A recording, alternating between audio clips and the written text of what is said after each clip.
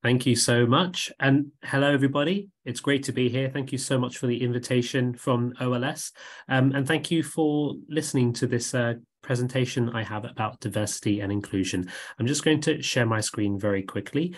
So I'm going to fiddle with the controls for just a moment. So please bear with me.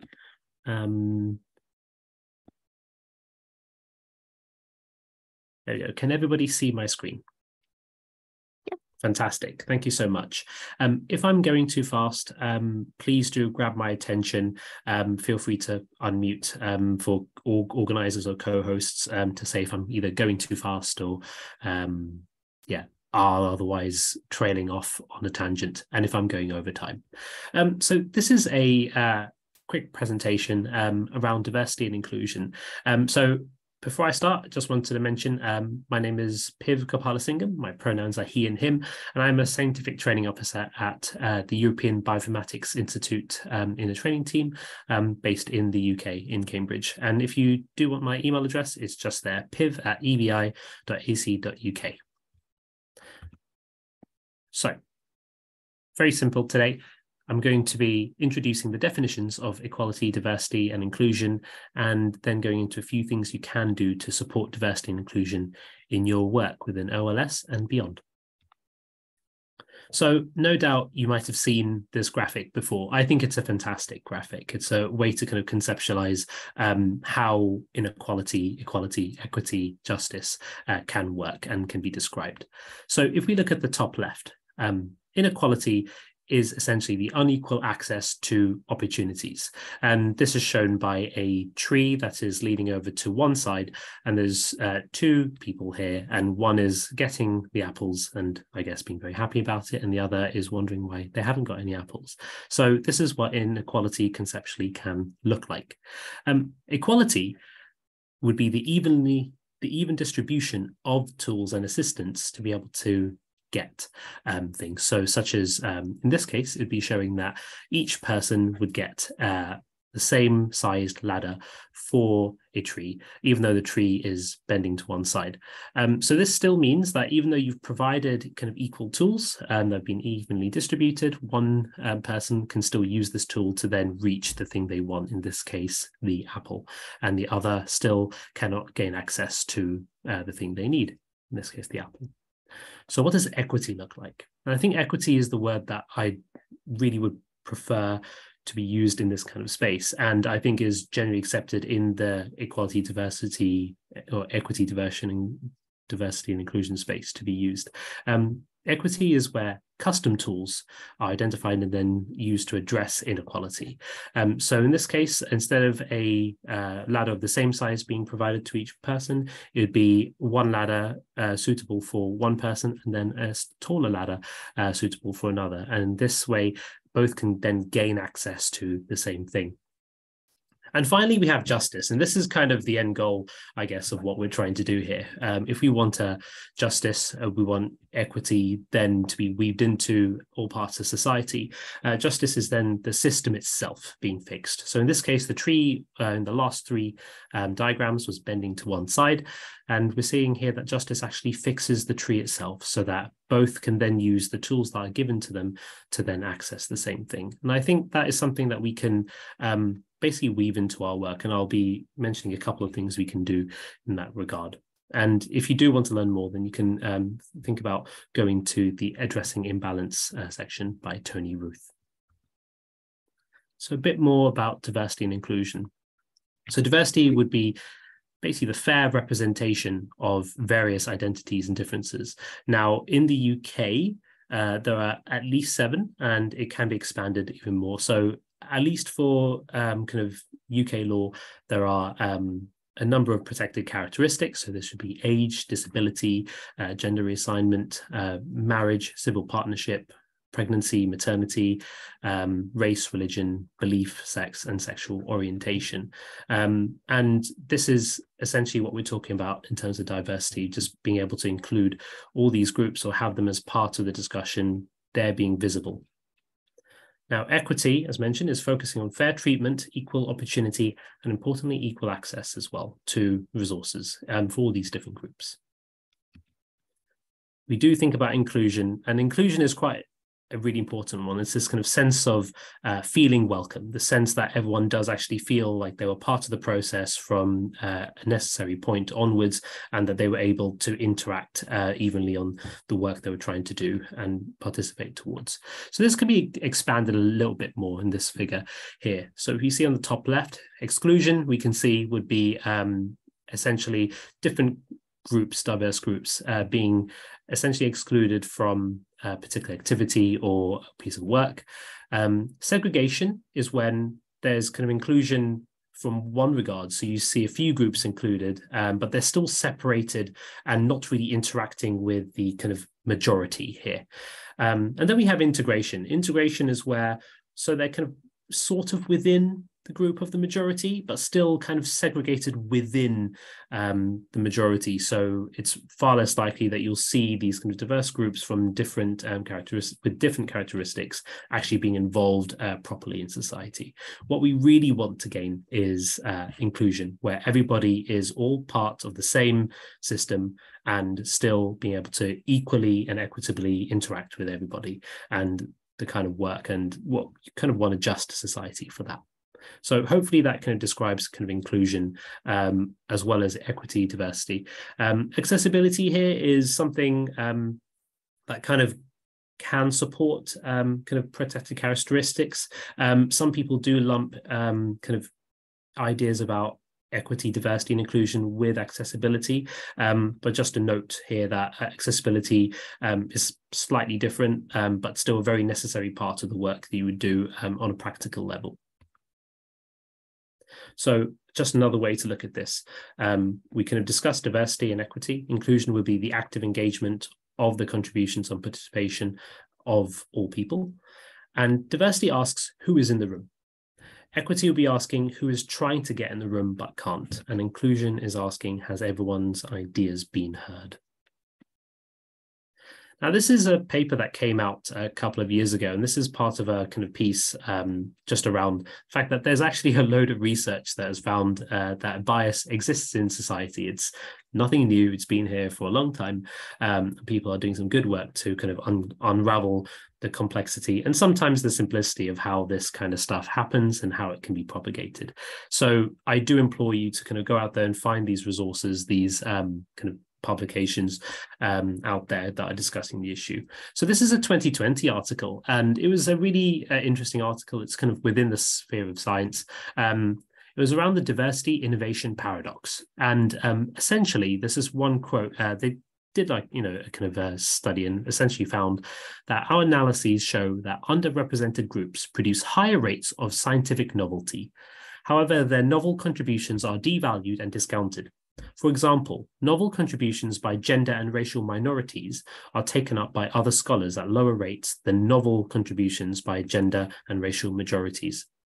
So I did leave a reference here. I think that, it's definitely something worth kind of looking into and reading. Essentially, it just kind of shows that, if you're from an ethnic or racial or kind of gender or any other kind of minority group, societally, it seems that your work tends to be more novel than average, and yet it doesn't get taken up in the same way. And this doesn't just go into citations and other metrics. It actually turns itself into bigger things such as successful academic careers and who tend to be the people who end up getting to these higher echelons of academia. So I've talked a little bit about definitions and some of the issues, kind of at least within science as well. I'm going to leave you with this. How can you weave diversity and inclusion into your work? Now, there are many, many resources available. I'm providing one such resource here. It's Wellcome's Anti-Racist Toolkit that came out about a year and a bit ago. I think it's an excellent piece of work, and there's a reference there that you can look into. But this isn't the only one. Race and ethnicity is only one axis. There's many different axes. And to be inclusive, ultimately, you've got to take this kind of intersectional approach where you think about how these different kind of characteristics can be present in more than one person and can weave and have really different effects in different spaces. Some advice: find allies, which you'll be learning a bit more about, and collaborate, move the needle together, change the dial. It's essentially saying that there are different people out there who are willing to work on the same thing and support you and the kind of work you're doing. So find those people and work together. Finally, embed diversity and inclusion into as many facets of your work as possible. So safe spaces in meetings, really important thing. It allows people to feel a bit more included and able to kind of bring their whole selves into the workspace and be able to interact effectively with everybody else. Add as regular agenda items into meetings, diversity and inclusion. So have this as something that isn't just a project-based approach that you're never going to check again.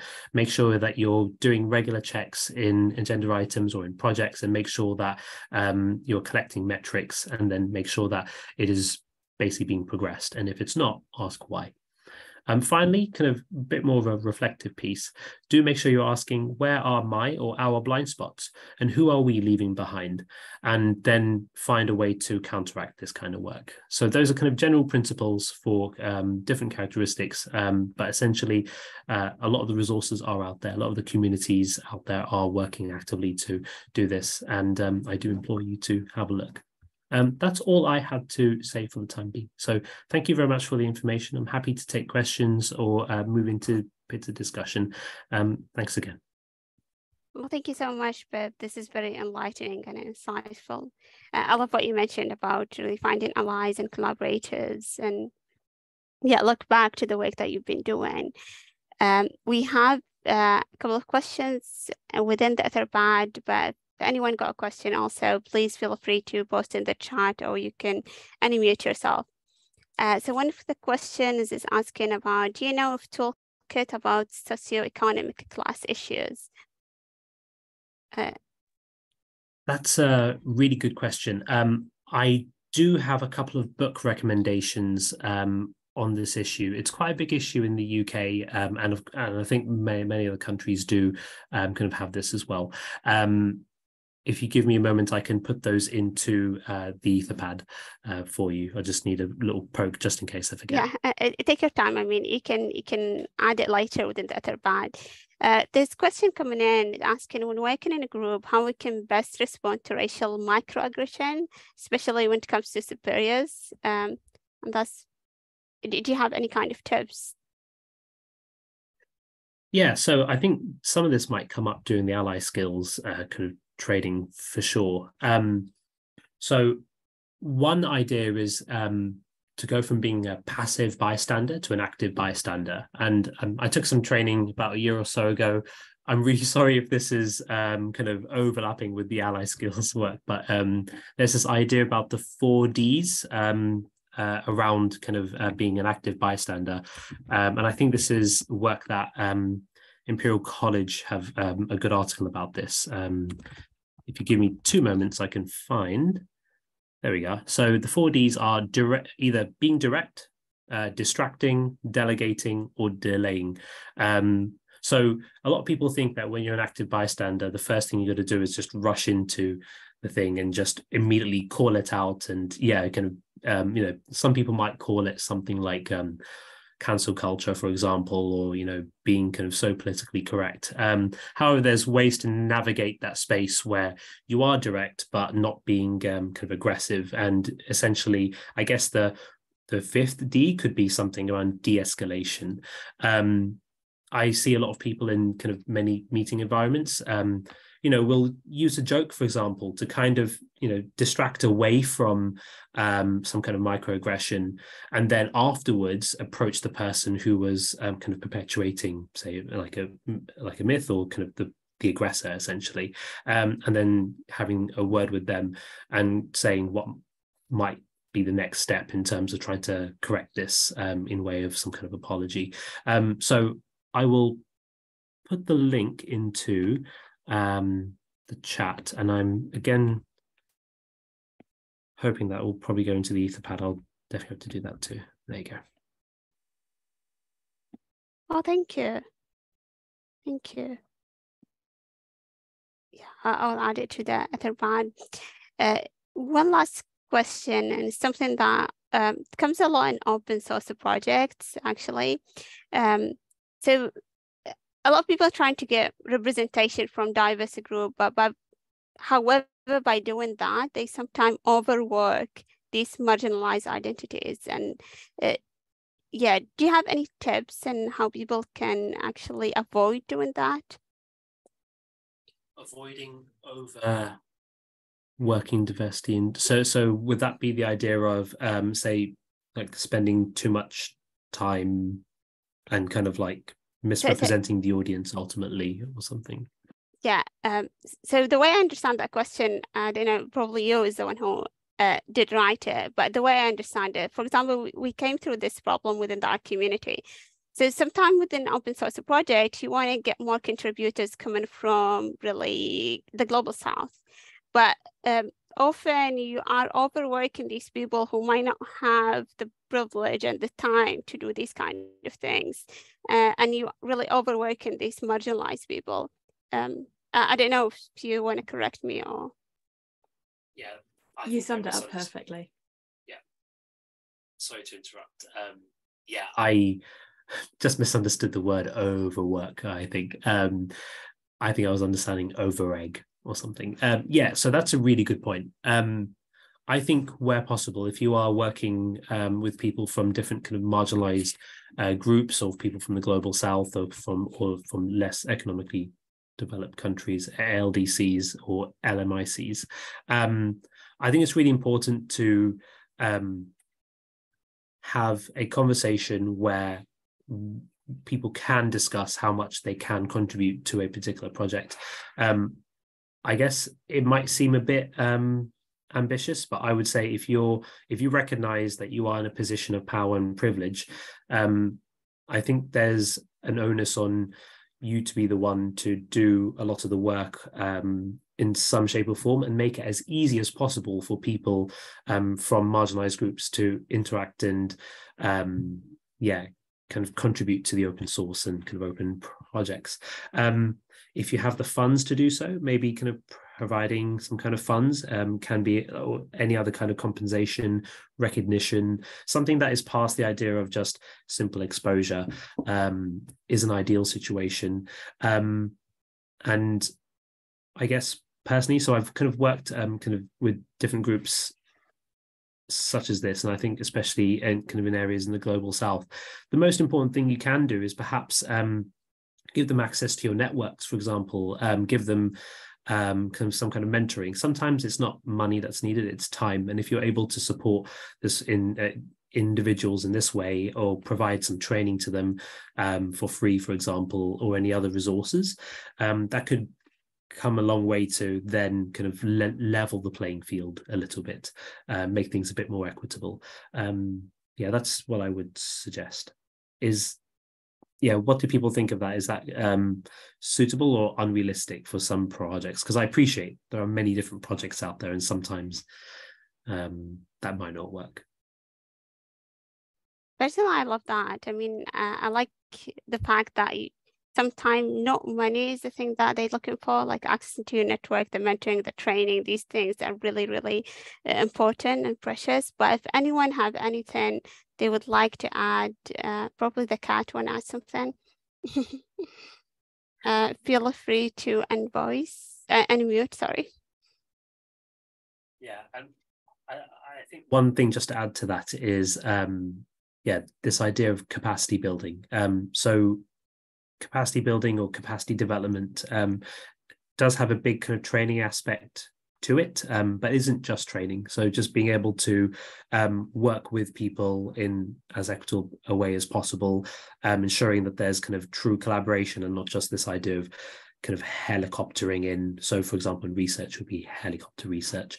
And kind of having an approach that allows people to feel like they're contributing and not just being leached off of, for sure.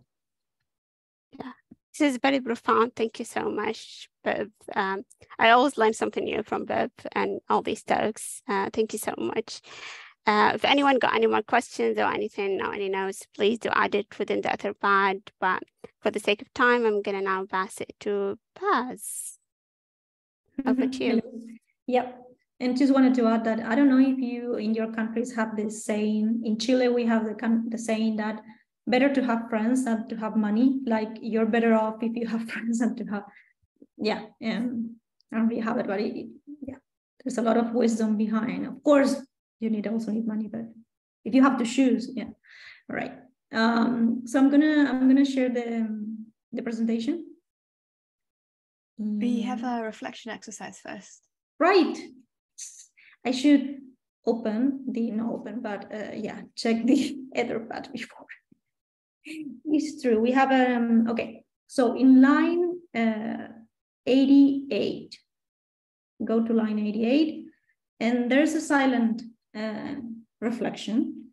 You can add in the pad your comments, your ideas, your suggestions, complaints, or anything. So the questions that we want you to think of is, the first one is, what's a place that made you feel included the first time you visited, or the first time you were in there, online or in person? And the second is, what made that place so inclusive?